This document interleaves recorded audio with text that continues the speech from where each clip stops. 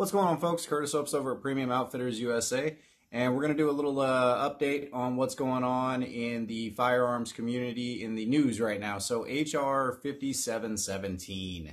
This is the Gunmageddon type of legislature that we all fear. This is a very, very comprehensive attack on our Second Amendment rights. Now, this one was written up by Mr. Johnson of Georgia. He is, and this isn't to be polarized in any way, I just want to put this out there because I noticed something interesting when I was doing my research on this bill, and that is that it was not only drafted by a Democrat, but it only has Democratic support as well. So there's 18 Democratic representatives that are supporting this bill in the House. And this was drafted up January 30th of this year. And the last move it made was on the 10th of this month, and it's still in the House right now.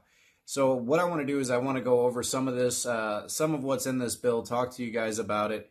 I believe there's 8 different titles, 8 different sections for those of you who aren't too familiar with it. And the first one is going to be firearm licensing. We'll talk about that. I just want to get them out there real quick. The background check reform is number 2. Number 3 is firearms possession. Number 4 is extreme risk protection orders, the assault weapons, firearms, and silencer and muffler ban.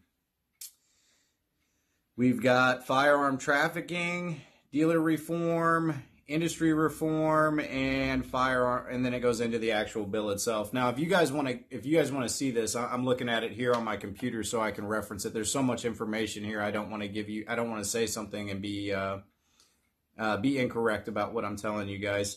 So let's start at the beginning, I guess, the firearms licensing. Now, for those of you who are in Illinois, you're probably somewhat used to something like this. It's called the FOID card, Firearm Owner Identification Card, which we use here in the state of Illinois.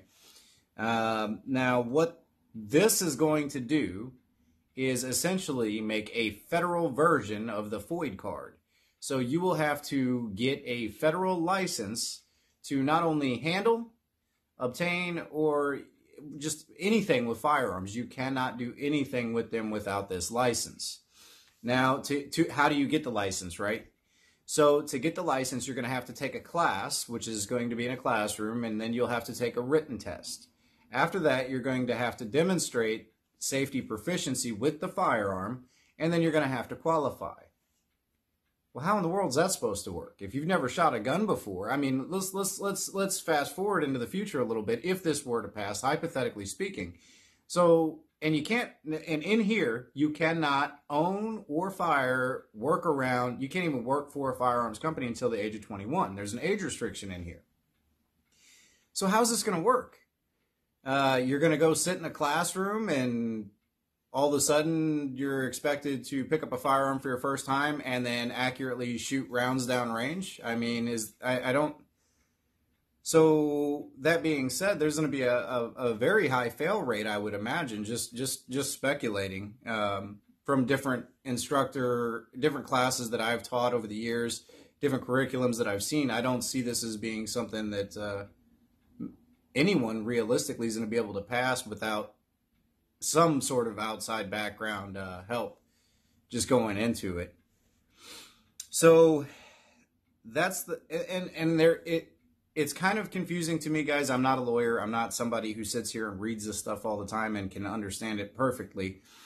But it did mention something that, like, if the state had something already in place, that you would not have to get the federal one, but that the state one would have to meet the criteria, obviously, of this new licensing program. So I think Illinois might be the only state that would be okay if this were to pass. Which is funny because Illinois is trying to get rid of the FOID card last I knew. So background check reform, 7-day waiting period. That's the main thing. It'd be a 7-day waiting period on all firearms purchases. Universal background checks, of course, and reporting of back check denials. Now, at this point of reading this, it's like, okay, so why are they going to report the denials? Well, what it is later on in this bill, as you go through it, they start talking about red flag laws on the federal level. So my speculation is, based off the denials that they record, the people that are denied permission to have a firearms firearm owner identification card that are not felons. So it's not that they legally can't own it. It's just that for whatever reason, maybe their neighbor's scared of them or something. I don't really. It's kind of misleading how this all works out in the end. So that is the background check reform, and then back onto the licensing too. So when you go to renew your licensing, they're going to expect that you redo your background check, resubmit all that stuff as well. No big deal there. That's really nothing new in my opinion, the background check stuff for firearms purchasing. Firearm possession, protecting victims of domestic violence. Minimum age for purchasing firearms and ammunition, like I said earlier in this, it is going to be 21 years of age. Now, there's something interesting that they bring up in here, and that's, I forget the exact word that they use for it, but essentially, you cannot go to the store and buy ammunition for your dad, for your brother, for your cousin, for your friend. The ammunition you purchase, you have to use. So there's no straw purchasing. No straw purchasing of ammunition. If you're caught, it's, I believe they say, a $2,000 fine and up to 2 years in jail. Now, that's a little steep, especially if, you know, it defeats the purpose. Hey, I'm at this store, we shoot this ammo, I can't buy this ammo for you to save you a couple dollars. Extreme risk protection orders. So this is where they get into, hold on real quick, step back to firearms possession. Gun-free school zones. They want to expand the radius, is the way I interpreted that. Not really sure what's there. Then the safety of the firearms. They want them all locked in a safe, essentially, or the firearm mechanism has to be locked sufficiently so that the firearm can't discharge. Or in a locking system that obstructs the chamber and doesn't allow the firearm to fire. Now, the extreme risk protection orders, these can be done by the ATF. These can be done by someone filing a complaint and saying that they're scared of you or something like that. The other thing that's really an issue with this is there is a potential that you can be considered a long-term risk where you wouldn't be able to get the firearm, but you haven't committed any felony. So there's a specific word that they use in here quite a few times, and it's basically if they suspect, it's to that tune. If they suspect that you're capable of being a threat to society, that they can deny you your firearms license.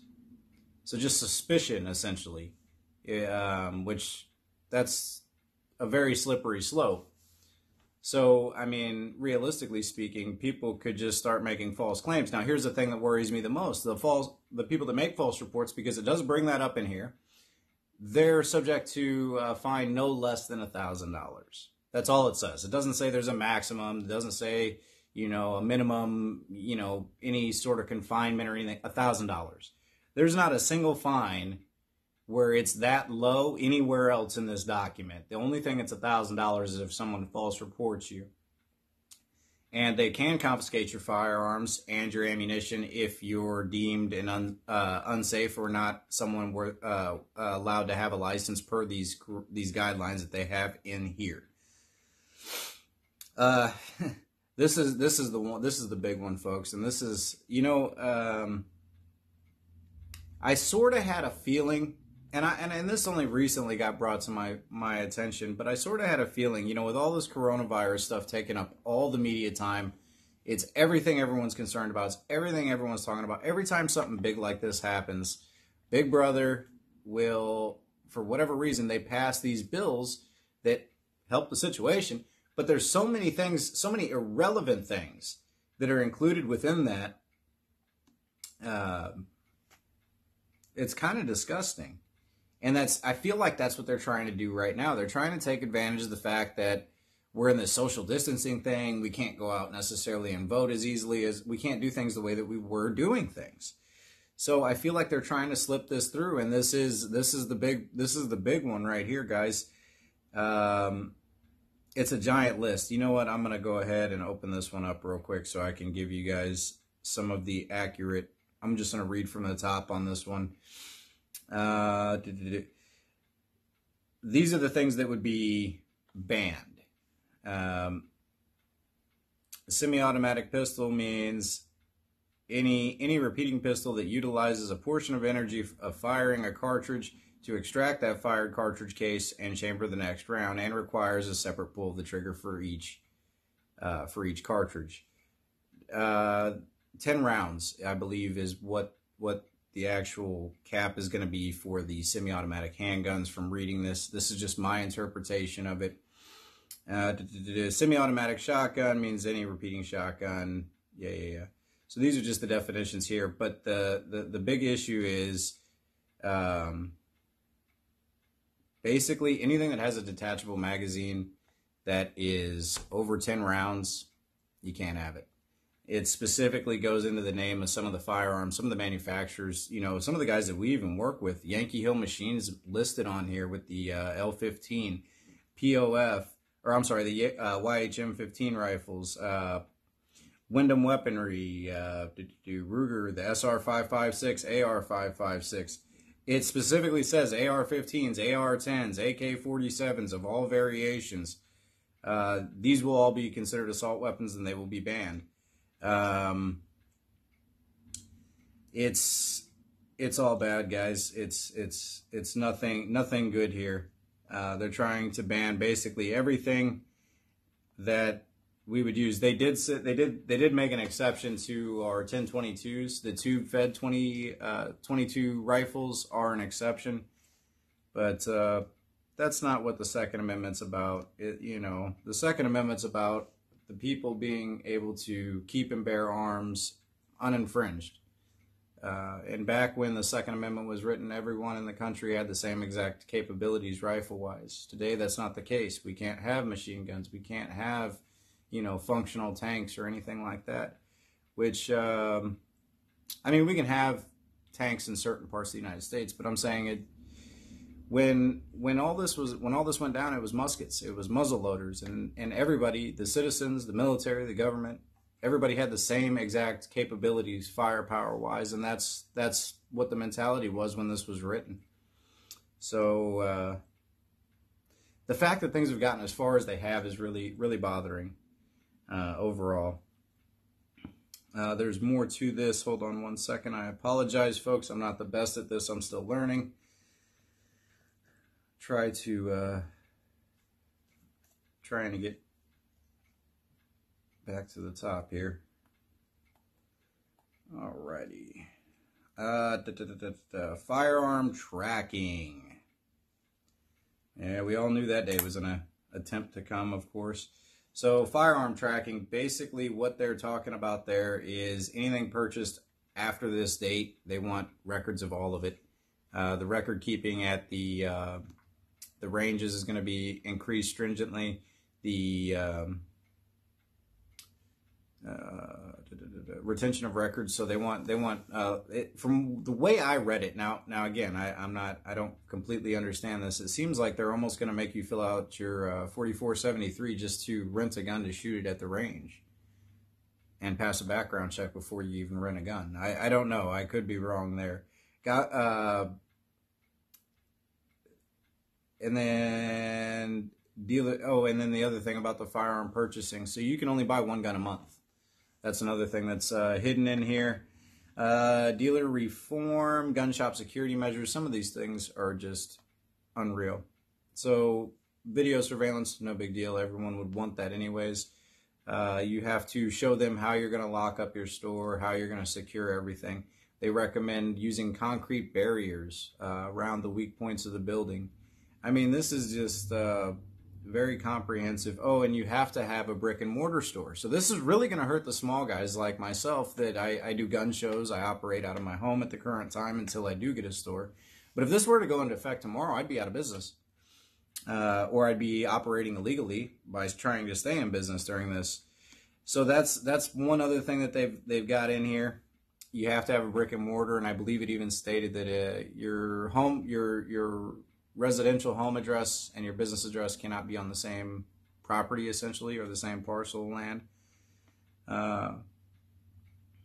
This is just this is terrible, absolutely terrible. I'm not gonna lie, I watched Iraqi Veteran 88 to see what he was gonna say on his, and I watched a couple other people, and I didn't see it in here, but I'm willing to bet these guys aren't gonna throw it out there if they didn't find it in here. And they were talking about the tax that was gonna be coming along with this. So according to them, what they were saying in their YouTube video was 30% tax hike on actual firearms, and then a 50% additional tax on ammunition. So obviously they're going to make it to where it's you got to get this license, which who knows how you're going to be able to get that and how much that's going to cost. Then when you get your license, it's going to be astronomically expensive to buy your firearm, and then it's going to be even more expensive whenever you go to buy ammunition for your firearm. And then with all these, with the gun shops having to make all these changes, if they are going to stay in business, it's going to be very expensive for them. So to offset the cost, I wouldn't be surprised to see price for range time going up as well, and things like that to try to offset some of these expenses to keep the business running. I mean, if the business runs out of money, we can't be there, you know. Inspections. So inspections, okay, originally, they had a limit to how many inspections they could do a year. I'm not an FFL. I don't have a store, so I have not personally had experience with it. To my understanding, they can come in once a year and inspect you randomly. Maybe even twice a year would be my guess, but I wouldn't suspect they could do more than twice a year. In here, they get rid of that. It is unlimited, random inspection whenever they want. And if you start getting sloppy with it or anything like that, they can just kick you out of business, take your license away, and basically destroy your life right there. Employee background checks. I'm all for this. Before all this went down, we were looking to potentially hire our first employee, and I was going to do a background check on them, of course, with their consent. If I was going to consider hiring them, obviously, given the circumstances, we're not looking for help for gun shows because there are no gun shows at this time. So, employee background checks, I'm for it. I'm with it. I like it. Great idea. Gun store thefts, you have 30 days to report them. Civil enforcement.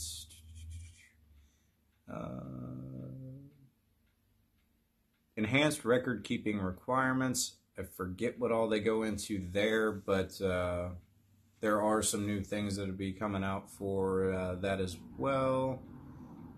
And that is a general overview of what's in this bill. I apologize for not spending too much time on the camera here. This is, a lot of information. I was just trying to read through it and keep my mind fresh on what we're working with here. Basically, you guys this is your call to action. You need to get out there and contact your representatives and let them know how you feel about HR 5717. And the only reason that I feel that they're bringing this up right now is because everyone's distracted and everyone's looking at other things like the Tiger King and the coronavirus and worried about the health of their family and loved ones, and they're not paying any attention to politics. Never mind the fact the news isn't giving any time to anything outside of the coronavirus, for that matter. So HR 5717, I'm going to put a link in the description so you guys can go review this information for yourself, or if I left out any information that you had deeper questions on, you can go through it yourself and find that information as well.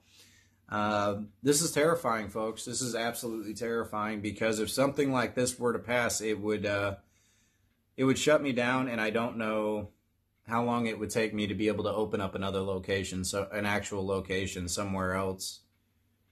This could cripple almost all mom and pop shops across the United States based off the implications of this bill and the requirements of this bill and the things that would have to be changed to fall into what they're after here. This is not good. Not good at all. Very troublesome, very worrisome. I do have some good news, and I'm going to be doing another one of these on California law that just got, I believe it was a decision that was overturned, and that's based on the magazine capacity restrictions out there. But that won't mean anything with that getting overturned if something like this monster gets passed. Now, www.congress.gov/bill/116th Congress House Bill It's kind of a long link. What I did and what you can do as well is just type in HR 5717. Make sure you're going to the government's website. Should look like this here and say congress.gov if you've got the right website. So that is what I have for you today.